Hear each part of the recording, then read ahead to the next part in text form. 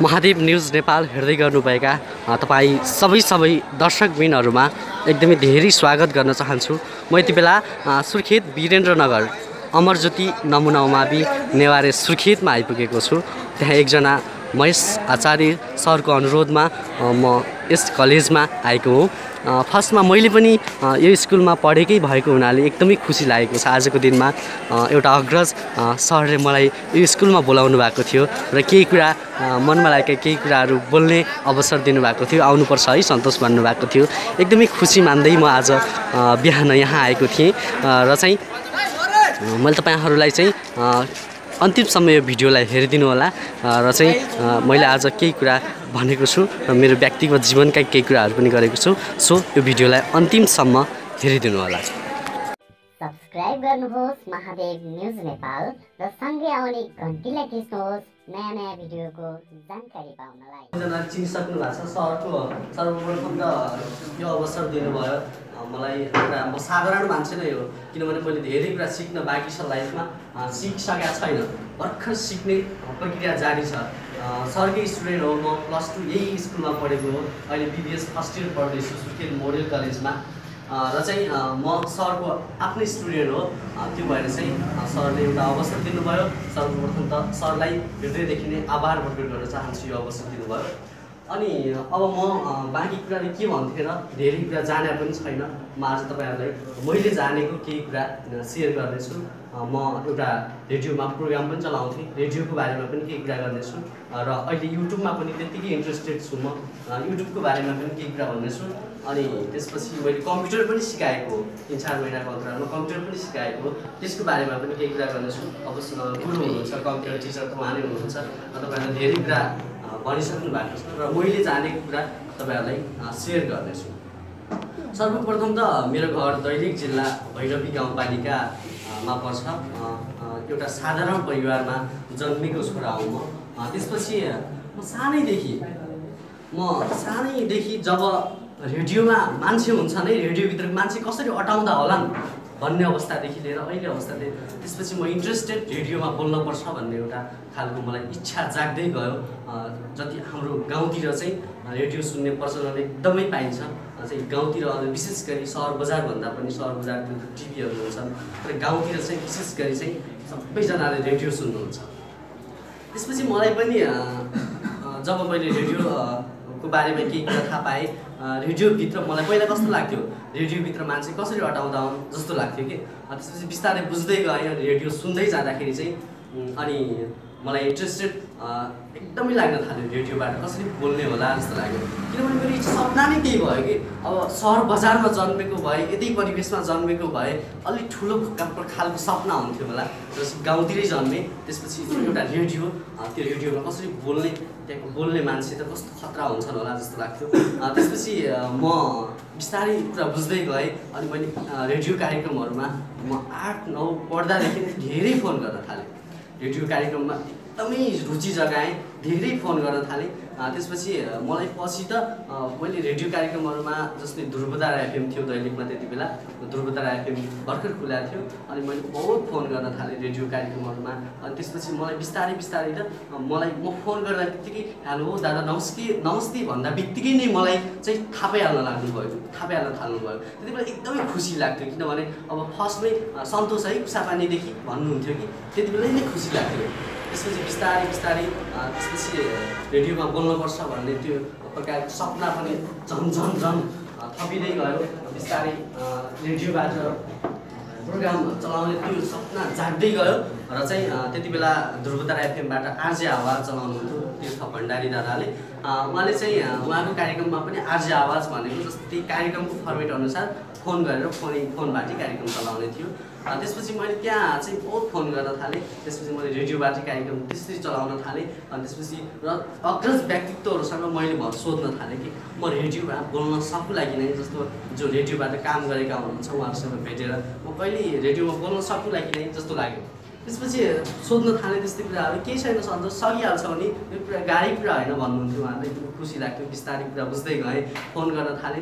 त्यसपछि एउटा ध्रुवतारा एफएमले विज्ञापन खोल्यो, उद्घोषण ट्रेडिङ भन्ने चाहिँ एउटा चाहिँ विज्ञापन खोल्यो। त्यसपछि म एकदमै म जान्छु भने घरबाट चाहिँ जान्छु भने अब त्यस्तै घरको सबै समस्या समाधान गर्न सकिएन। त्यसपछि घरतिरबाट दादाहरूले पनि अलिक बुझ्नु भएको के भन्न थाल्नुभयो भने रेडियोमा गएर पनि के काम छ र हाम्रो साथीहरू गएर पनि अब त्यही एउटा नाम चल्छ।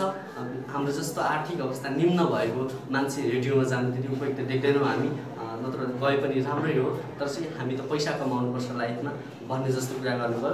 त्यसपछि असमर्थता जनाउनु भयो, तत्कालै जानुहुन्न, अहिले पढाइ बिग्रिन्छ यताउता भन्नुभयो। त्यसपछि म त्यो ट्रेडिङमा पनि जान पाइनँ, एकदमै इन्ट्रेस्टेड थिएँ तर चाहिँ अब घरतिरको समर्थन नभएका कारण म त्यो ट्रेडिङमा पनि गइनँ।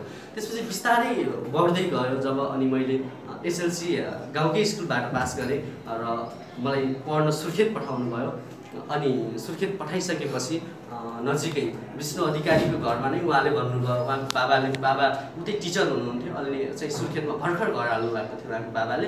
अनि त्यसपछि सन्तोष बस्ने भयो, हाम्रै घरमा बस्छ, भर्खर चाहिँ तपाईँ भर्खर मैले घर हालेको छु र चाहिँ त्यही बस्छ सन्तोष, त्यही बसेर पढ्छ, सबै कुरा व्यवस्थापन गरिदिने हामी छँदैछौँ भन्नुभयो। त्यसपछि सुर्खेत आइसकेँ, म सुर्खेत आएँ, अब एडमिसन पनि भयो। पहिला त अरू कुनै सब्जेक्ट पढाउने भन्नुभएको थियो, तर चाहिँ म कमर्स नै पढ्छु भनेर भने। अनि नजिकैको स्कुल न्यायालय भएको हुनाले यहाँ एडमिसन भनेँ र मेरो इच्छा झन्झन बढ्दै गयो। सुर्खेतका एफएमहरू कति छन् भन्ने कुरा मलाई एकदमै चासोको विषय जाग्न थाल्यो र म त्यति बेलासम्म रेडियो स्टुडियोमा पनि गएको थिएन। पछि बिस्तारै साथीहरू चिन्दै गएँ र म रेडियो स्टुडियोमा गएँ। त्यसपछि रेडियोमा कसरी बोल्दा रहेछ मान्छेहरू भन्ने कुरा थाहा भयो र मैले पनि गर्न सक्छु भन्ने प्रकारको मलाई जोस जाँगर आइरहन्थ्यो। मैले पनि गर्न सक्छु, रेडियोबाट कार्यक्रम चलाउन सक्छु भन्ने एउटा आइरहन्थ्यो। त्यसपछि चाहिँ मैले बिस्तारै कुरा बुझ्दै गएँ र साथीहरूको सल्लाहमा मैले उहाँका विशिष्ट मान्छेहरूसँग, स्टेसन म्यानेजर लगायत धेरै मान्छेहरूसँग सर म इन्ट्रेस्टेड छु रेडियोमा, के गर्नुपर्छ भन्ने प्रकारको कुरा पनि गरेँ। अनि त्यसपछि बाबु अहिले यस्तै छ समस्या, सबैको समस्या त्यस्तै छ। त्यसपछि अहिले चाहिँ तिमी तत्काल रेडियोमा नगइहाल, किनभने तिम्रो पढाइ बिग्रिन्छ, दैनिकबाट चाहिँ पढ्न भनेर आएका छौँ, पढाइ बिग्रिन्छ। हाम्रो पनि अब त्यस्तै नै छ, फर्स्टमा रेडियोतिर इन्ट्रेस्टेड रहेर रेडियोतिर लाग्यो, अहिले हाम्रो चाहिँ धेरै विषय नकटेको सब्जेक्ट लागेर हैरान छ भन्नुभयो। त्यसपछि मलाई उहाँको कुरा पनि मन परेन, किनभने त म चाहिँ पढाइलाई टाइम दिने, रेडियोलाई टाइम दिने त आफूले म्यानेज गर्न सकिहाल्थ्यो जस्तो लाग्यो। त्यति बेला के लाग्यो भने अब हामी जस्तो साधारण परिवारबाट, गाउँबाट आएको मान्छेले के गर्न सक्छौँ र हामी पनि कहिले अगाडि बढौँला, त्यो बिस्तारै बढौँला जस्तो लाग्यो। त्यसपछि आफ्नो पढाइलाई निरन्तरता दिएँ र चाहिँ नेवारी स्कुलबाट +2 पनि पास गरेँ। त्यसपछि खाली टाइम थियो, त्यति बेला नेवारी स्कुल पढ्दै गर्दा मैले कम्प्युटर क्लास पनि लिन्थेँ। बेसिक मैले दैलेख नै पढेको थिएँ, डिप्लोमा अकाउन्टिङ यही CSC कम्प्युटर सेन्टरमा पढेँ। त्यसपछि चाहिँ अनि जब +2 को एक्जाम दिएँ खाली टाइम भयो मलाई। अनि त्यसपछि मैले चाहिँ त्यहाँनिरै सरले भन्नुभयो, सर सन्तोष अब क्लास हेरिदिनु पऱ्यो तिमीले, अब खाली पनि छ यति बेला, अनि हाम्रो पनि यहाँ क्लास नहेर्ने मान्छे भएर चाहिँ हैरान भएको छ, त्यसपछि क्लास हेरिदिनु पऱ्यो, एउटा शाखा सम्हालेर बस्नु पऱ्यो भन्नुभयो। CSC कम्प्युटरको शाखा न्यू रोड त्यसपछि स्थापना गर्नुभएको थियो, त्यहाँको शाखा हेरिदिनु पऱ्यो भन्नुभयो। अनि खुसी लाग्यो, धेरै खुसी लाग्यो, सरले भन्नुभयो चाहिँ म उहाँको शाखा हेरिदिन्छु भने धेरै कुरा त जाने थिएन, बिस्तारै सिक्दै थिएँ। त्यसपछि म सिकाइहाल्छु नि, किन पिर गरेको छु, थ्योरी कुराहरू म आफै हेरिदिइहाल्छु, प्र्याक्टिकलीमा बिस्तारै हेर्ने, पछि त आफै सकिहालिन्छ भन्नुभयो। त्यसपछि खुसी लाग्यो, त्यहाँको कार्यक्रमलाई पनि निरन्तरता दिएँ। अनि त्यसपछि हाम्रो बिरेन्द्र घरकी सर हुनुहुन्थ्यो, उहाँले पहिला नेपालगञ्जमा चलाउनु भएको रहेछ। त्यसपछि म चाहिँ अनि त्यसपछि नेपालगञ्जमा इन्स्टिट्युट पनि चलाउनु भएको रहेछ, त्यसै गरी मिडिया पनि चलाउनु भएको रहेछ। त्यसपछि अनि उहाँले भन्नुभयो अब चाहिँ मिडिया पनि सञ्चालन गर्नुपर्छ सुर्खेतबाटै भन्नुभयो। अनि बोल्न असहज भइराखेको छ, ढुगा लागेको छ, ठिकै छ। अनि उहाँले भन्नुभयो नेपालगञ्ज मैले पहिला मिडिया पनि चलाएको थिएँ भन्नुभयो। अनि त्यसपछि मलाई एउटा अवसर आयो कि अब हामीले नै त्यसो भए हामीले नै चाहिँ उद्घोषण ट्रेनिङ दिनुपर्छ, अनि हामीले नै सुर्खेतबाट मिडिया चलाउनुपर्छ भन्ने एउटा प्रकारको सपना जाग्यो मलाई पनि, सरलाई भने मैले पनि। त्यसपछि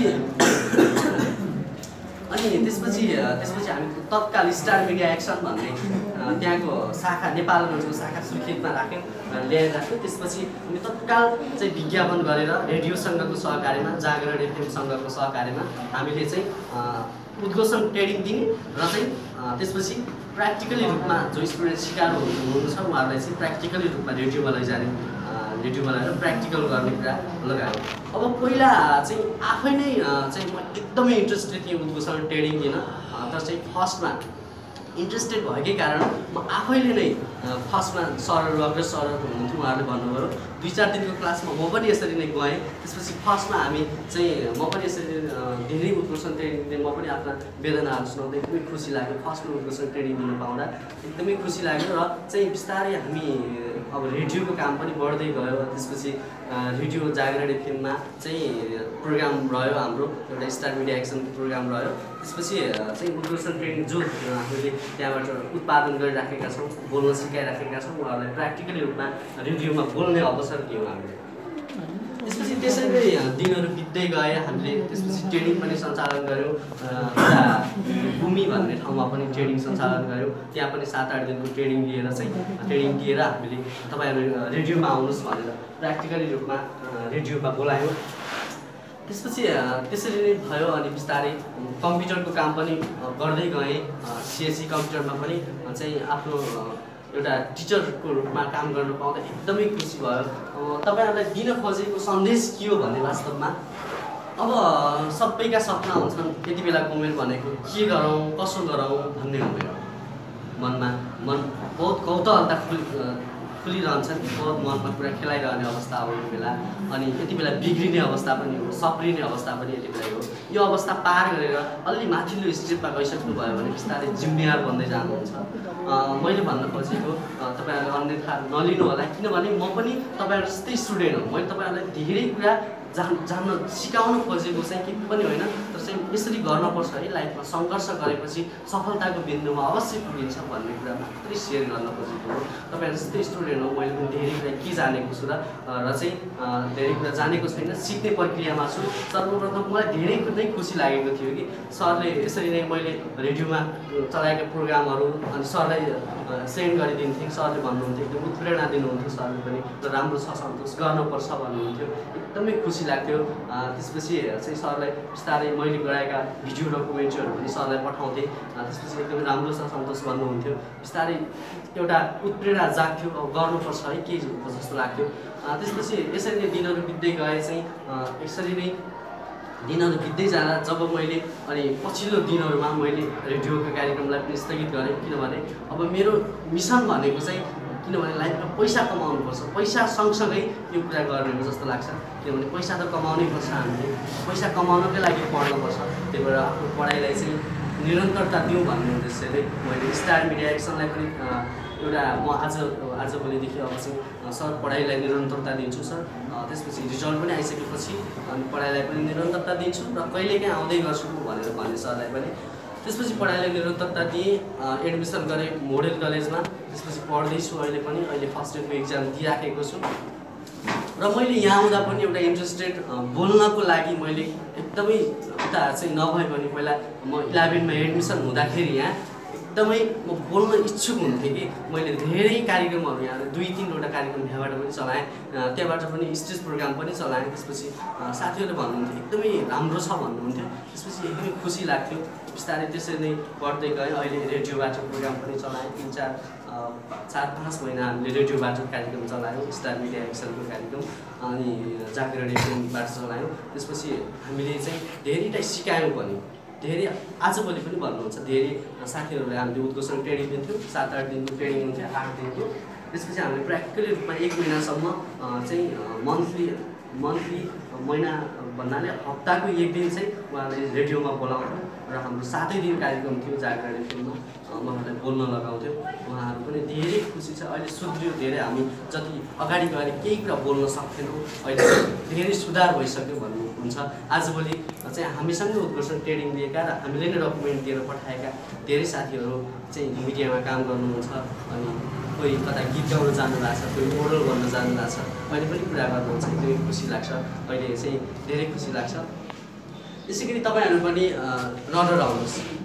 सबैभन्दा मैले भन्ने के हो भने तपाईँहरू सानै अवस्थादेखि चाहिँ बोल्ने एउटा कला हुन्छ नि, त्यो कहिले नहुकाउनुहोस्, कहिले नहुकाउनुहोस्। आफूसँग एउटा न एउटा प्रतिभा जे पनि हुन्छ त्यसलाई प्रस्फुटन उजागर गर्न सिक्नुहोस् सानैदेखि, अब यो उमेरदेखि नै। किनभने भविष्यमा पनि हामीले पढे पनि अब मानव लोकसेवा पास गरेर हामी गयौँ, त्यहाँ चाहिँ यसरी प्रत्यक्ष रूपमा धेरै टिचरहरू हुनुहुन्छ अगाडि गएर चाहिँ आफ्नो विडरताका साथ आफ्नो चाहिँ मनका कुराहरू भन्नुपर्छ। त्यति बेला पनि डराउनु भयो भने पनि तपाईँलाई इफेक्ट हुनसक्छ। र लाइफमा कुनै पनि क्षणमा भनिन्छ नि, बोल्नेको त पिठो पनि दिन्छ, नबोल्नेको त चामल पनि दिँदैन।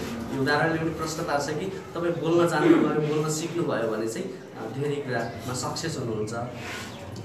त्यही हो। अनि त्यसपछि अब युट्युबका कुरा गरौँ। केही कुरा चाहिँ अब युट्युब मलाई पछिल्लो दिनहरूमा म जति बेला स्टार मिडिया एक्सनलाई पनि छोडेर रुममै बसेर पढ्न थालेँ, त्यसपछि चाहिँ जाने फिल्मको कार्यक्रम छोडेर पनि आजभोलि रुममै बसेर पढ्न थालेँ। त्यसपछि मलाई अर्को इच्छा जाग्यो। फेरि मैले युट्युबका धेरै इन्टरभ्यू गरेको थिएँ, अग्रज व्यक्तित्वहरूले लगेको इन्टरभ्यू गरेको थिएँ। त्यसपछि मलाई एकदमै त्यति बेला इच्छा जाग्न थाल्यो।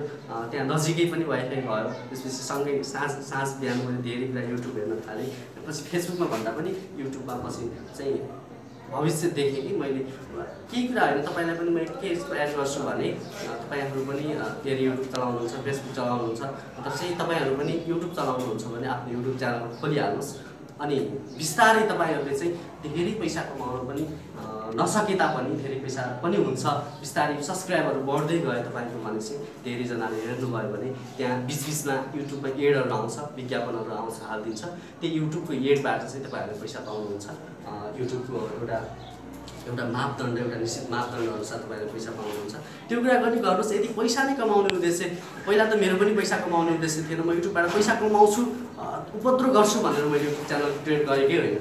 किनभने मैले त अब यसरी आफू चाहिँ रेडियोबाट कार्यक्रम चलाएका, चाहिँ रेडियोबाट प्रोग्राम चलाएकाहरू त्यहाँ हाल्थेँ। त्यसपछि कहिलेकाहीँ साथीहरूसँग यताउता घुम्नेको छेड त्यहाँ हाल्थेँ। मैले पिकनिक गएको, पिकनिकको डकुमेन्ट्री गराएर त्यहाँ हाल्थेँ। त्यसपछि बिस्तारै चाहिँ मैले गाउँतिरको डकुमेन्टहरू पनि त्यहाँ युट्युबमा पोस्ट गर्न थालेँ। त्यसपछि बिस्तारै म युट्युबमा पैसा कमाउँछु भन्ने उद्देश्य केही पनि होइन। अहिले 500-700 सब्सक्राइबरहरू हुनुहुन्छ। उहाँहरूले पनि एकदम राम्रो छ भन्नुहुन्छ। धेरैजनाले अहिले पनि कमेन्ट गर्नुहुन्छ धेरैजनाले। र यसरी नै हो। तपाईँहरूलाई के एक्सपायर गर्छु भने म चाहिँ युट्युब चलाउनुहुन्छ, युट्युब च्यानल क्रिएट गरिहाल्नुहोस्। किनभने तपाईँले चाहिँ भविष्यमा पनि तपाईँले अहिले गरिरहेका, वर्तमानमा गरिरहेका, अब अहिलेको तत्काल त के हुन्छ भने तत्कालका कार्यहरू चाहिँ भविष्यमा गएर हेर्न सकियोस्। तपाईँका अहिले राम्रा गरेका कामहरू सम्झिनुहोस् त। बुढेसकालमा तपाईँ हुनुहुन्छ तर अहिले वर्तमानमा गरेको यस्तो गर्थेँ मैले लाइफमा, यति सङ्घर्ष गरेको थिएँ भन्ने कुराहरू डकुमेन्ट गराएर हाल्नुहोस्। बोल्ने कला पनि हुन्छ, त्यसै गरी सबै कुरा हुन्छ। त्यसपछि बिस्तारै तपाईँले राम्रो गर्दै जानुभयो, युट्युबमा चाहिँ राम्रो गर्दै जानुभयो भने पैसा पनि हुन्छ। त्यसपछि तपाईँहरूले अहिले नै युट्युब च्यानल क्रिएट गरिहाल्न अनुरोध गर्छु। अनि त्यसपछि मेरो चाहिँ पहिला दैनिक सन्तोष नामक युट्युब च्यानल थियो। अहिले चाहिँ मैले महादेव न्युज नेपाल गराएको छु। किनभने म मिडियामा पनि त्यत्तिकै इन्ट्रेस्टेड छु र मैले चाहिँ न्युजहरू पनि त्यसै गरी विभिन्न खालका चाहिँ पोस्ट गर्छु। त्यहाँ चाहिँ तपाईँहरूले पनि भिजिट गर्न सक्नुहुन्छ। त्यसै गरी चाहिँ तपाईँहरूले भिजिट गरिसकेपछि त्यहाँ चाहिँ अब तपाईँहरूले साथ दिनुपर्छ मलाई पनि। किनभने अब तपाईँहरूले पनि साथ दिनु, बिस्तारै यताउता मान्छेहरू चाहिँ सिक्दैछु, जान्दैछु, बुझ्दैछु। म पनि धेरै कुरा लाइफमा धेरै काम गर्न बाँकी छ। अहिले के नै हो त सामान्य कुराहरू गरिरहेको छु। अहिले एउटा रेडियोमा प्रोग्राम पनि चलाएको थिएँ। त्यसै गरी चाहिँ युट्युबमा पनि त्यत्तिकै इन्ट्रेस्टेड थिएँ र चाहिँ आफ्नो पढाइलाई पनि निरन्तरता दिनैपर्छ। किनभने हामी त दैनिकबाट हाम्रो चाहिँ हाम्रो घर परिवारले त्यत्रो मेहनत, त्यत्रो दुःख गरेर हामीले पढ्न पठाउनु भएको छ। केही सपना बुनेर पठाउनु भएको छ। बिहान साँझ दुःख मेहनत गरेर पढ्न पठाउनु भएको छ। अब त्यो कुरा पनि पुरा गर्नैपर्छ। र सँगसँगै तपाईँ अरू सेक्टरमा पनि लाग्नुहोस्। मान्छे एउटै कुरामा ट्यालेन्ट भयो भने पनि पुग्दैन। चाहिँ सबै कुरामा ट्यालेन्ट हुनुहोस् भन्न चाहन्छु। र तपाईँ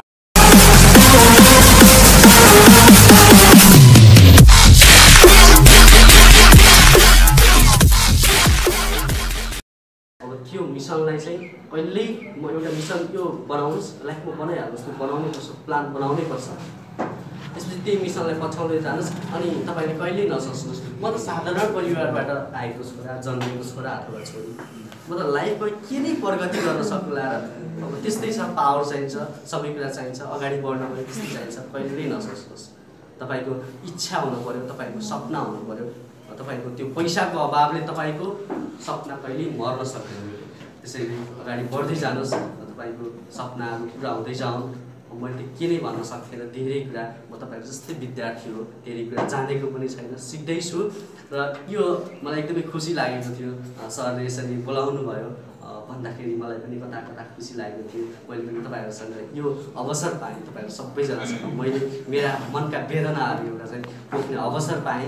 त्यसको लागि फेरि पनि सरलाई धेरै धेरै धन्यवाद दिन चाहन्छु।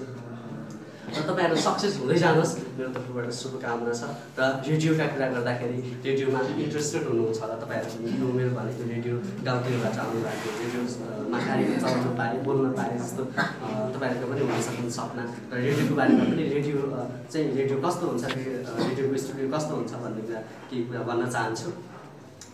अब फर्स्टमा मैले पनि देखेको थिएन, सुर्खेत आएदेखि नै आएपछि नै मैले रेडियोमा गएर रेडियो स्टुडियोमा गएर हेरेको हो। त्यसपछि रेडियोमा केही पनि हुँदैन, जस्तै म प्रोग्राम चलाउन गइरहेको छु र म प्रोग्राम चलाउन रेडियोमा गइरहेको छु। त्यसपछि अगाडि सिसा हुन्छ, टक्क सिसा हुन्छ, त्यसपछि प्राविधिक मित्र भन्छौँ हामी, टेक्निसियन मित्र भन्छौँ। त्यो सिसाभन्दा पारि हुनुहुन्छ, हामी सिसाभन्दा वारीको कोठामा हुन्छौँ, बिचमा सिसा हुन्छ। त्यसपछि माइक्रोफोन हुन्छ हाम्रो, अनि त्यसपछि हेडफोन लगाउँछौँ हामी। त्यसपछि अगाडि बोल्ने माइक हुन्छ र हामी हाउ टु हाउ कनेक्सन भइरहेको हुन्छ अगाडि टेक्निसियन मित्रसँग। टेक्निसियन मित्रसँग कनेक्सन भइरहेको हुन्छ, सबै कुरा थाहा हुन्छ। फोन हामी फोनिङ कार्यक्रम चलाउँदैछौँ भने फोन उहाँले नै चाहिँ हामीलाई पठाइदिनुहुन्छ, अनि फोन आछ है भन्नुहुन्छ। त्यसपछि फोन आछ है भन्नुहुन्छ, अनि फोन हामी रिसिभ गर्छौँ, कुरा गर्छौँ। अब चाहिँ प्रोग्राम अन एयर गर्दाखेरि फर्स्टमा त मलाई पनि एकदमै डर लागेको थियो, किनभने म फर्स्टमा रेडियोमा प्रोग्राम फर्स्ट प्रोग्राम चलाउन जाँदा डर त स्वाभाविकै लाग्छ, जसलाई पनि लाग्छ र मलाई पनि लागेको थियो। बिस्तारै बोल्दै जानुभयो भने टक्क तपाईँको बोलेको आवाज हेडफोनमा रिटर्न हुन्छ, तपाईँको आवाज। त्यसपछि एकदमै आफूलाई त्यो एकदमै जोस जाँगर आउँछ कि बोल्न, त्यसपछि सबै कुरा आउने गर्छ बिस्तारै सबै कुरा। अनि रेडियोबाट बाहिर गइसकेपछि अनि धेरै साथीहरूले सुन्नु भएको हुन्छ र सन्तोष भनेर भन्नुभयो कि मलाई पनि फर्स्ट प्रोग्राम चलाइसकेपछि धेरैजनाले राम्रो छ भन्नुहुन्थ्यो, एकदमै खुसी लाग्थ्यो। अनि त्यसपछि मैले इन्ट्रेस्टेड भएकै कारणले होला मैले फर्स्ट प्रोग्राम जागरण एफएमबाट एकजना सरसँग चलाएको थिएँ, बिरेन्द्र सरसँग। उहाँको त्यो प्रोग्राम मैले घरमा आएर 3 चोटि सुनेको, किनभने म त्यहीमा एकदमै इन्ट्रेस्टेड थिएँ। सानैदेखिको मिसन नै त्यही थियो, एउटा सपना पुरा गर्न। त्यस्ता खालका विविध सपनाहरू छन्, कति धेरै सपनाहरू छन्, कति लाइफमा केही गर्न पर्ला र केही गरेर अगाडि बढ्ने, केही गरेर मर्ने जस्तो लाग्छ मलाई चाहिँ। धेरै सपनाहरू छन्, तर विविध सपनाहरूको महलमा पनि एउटा छुट्टै सपना थियो रेडियोबाट बोल्नु। त्यसपछि बिस्तारै पुरा भयो, त्यो पुरा हुँदाको दिन एकदमै खुसी लाग्यो। जो रेडियोबाट प्रोग्राम चलाएर घर आइसकेँ, त्यो प्रोग्राम चाहिँ मैले 3 चोटि सुनेँ, एकदमै खुसी लाग्यो। त्यसपछि त्यो प्रोग्राम मैले चलाउँदै गर्दा कुरा गरेको थिएँ। त्यसपछि प्रोमो हुन्छ, रेडियो कार्यक्रमको प्रोमो अहिले रेडियो कार्यक्रम पनि छ मोबाइलमा, त्यो पनि तपाईँहरूलाई सुनाउनु कसरी बोल्दो रहेछ। त्यसपछि चाहिँ जब हामी बसिरहेको हुन्छौँ प्रोग्राम चलाउन चाहिँ बसिरहेको हुन्छौँ, त्यसपछि टेक्निसियनसँग कनेक्सन भइरहेको हुन्छ र चाहिँ उहाँले भन्नुहुन्छ ल अब आफूले बोल्न चाहिँ रेडी भइसकेपछि मिक्सरको साउन्ड घटाइदिनुहोस् भनेर आफ्नो इसारा गर्ने, सिसाबाट सबै कुरा थाहा भइरहेको हुन्छ र चाहिँ मिक्सरको साउन्डलाई घटाउन लगाउने चाहिँ घटाइदिनुहुन्छ र आफू नमस्ते नमस्ते नमस्ते, अब कार्यक्रमको नाम के हो भनेर सुरु गर्ने, नमस्ते नमस्ते नमस्ते, तपाईँहरूलाई धेरै धेरै स्वागत छ। कार्यक्रम भन्ज्याङको प्रतीक्षामा बस्नुभएका तमाम आदरणीय लिसनरहरूमा स्वागत गर्न चाहन्छौँ। धेरै धेरै प्राविधिक मित्र प्लानोसँगै म प्लानको नमस्कार भन्ने आज विविध विषयमा कुराकानी गर्नेछौँ भनेर कुरा गर्ने। म रेडियो प्रोग्राम चलाएको थिएँ, मोबाइलमा छ, त्यो सुन्न चाहनुहुन्छ भने पनि म सुनाउँदा अहिले। त्यसपछि त्यसरी हुन्छ, अनि चाहिँ कनेक्सन भइरहेको हुन्छ, फोन आउँछ, फोन आयो कुरा गर्नुहोस् भन्न लगाउनुहुन्छ। त्यसपछि सबै कुरा हुन्छ, त्यसरी अगाडि बढिन्छ अनि बिस्तारै चाहिँ राम्रो हुँदै जान्छ। तपाईँहरू धेरैजना हुनुहुन्छ होला रेडियोबाट बोल्ने इच्छु पनि हुनुहुन्छ होला, सबैजना त हुनुहुन्छ होला, कतिजनाको इच्छा हुन्छ र चाहिँ बोल्ने कुरा चाहिँ जहाँ पनि चाहिन्छ।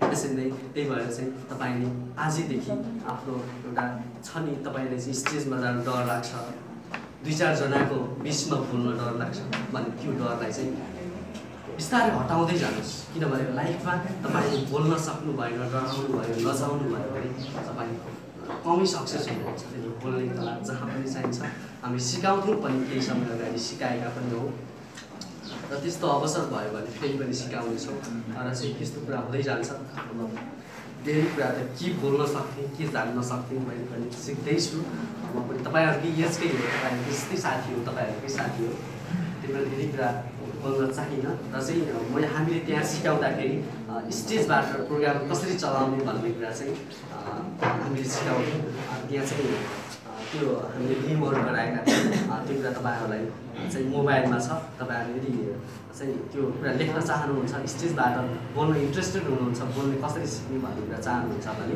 म तपाईँहरूलाई देखाइदिन्छु के चाहिँ इच्छुक हुनुहुन्छ कि नै म नियमहरू छ त्यो नियमहरू चाहिँ त्यो सिकाउँछु आफ्नो कामलाई पनि थाँती राखेर यो मेरो भिडियोलाई हेरिदिनु भयो तपाईँलाई थ्याङ्क यू सो मच भन्न चाहन्छु धेरै धन्यवाद दिन चाहन्छु र मलाई अमरज्योति नमुना उमाविमा बोलाएर यो अवसर दिनुहुने आदरणीय गुरु मेरो सम्माननीय गुरु महेश आचार्यज्यूलाई आभार प्रकट गर्न चाहन्छु र तपाईँलाई पनि मेरो यो मनको वेदना मेरो कथा तपाईँलाई कस्तो लाग्यो कृपया सुझाव सल्लाह अनि प्रतिक्रिया दिनुहोला मैले बोल्दै गर्दा सुधार्नुपर्ने पक्षको बारेमा मलाई जानकारी गराउनुहोला र यस्तै खालका विविध भिडियोहरू आगामी दिनमा ल्याउने बाचा गर्दै र अन्तिममा तपाईँलाई एउटा अनुरोध गर्न चाहन्छु त्यो के भने तपाईँ महादेव न्युज नेपाललाई सब्सक्राइब गरेर हामीसँग जोडिनुहोला आगामी दिनमा तपाईँलाई फलदायी हुने भिडियोहरू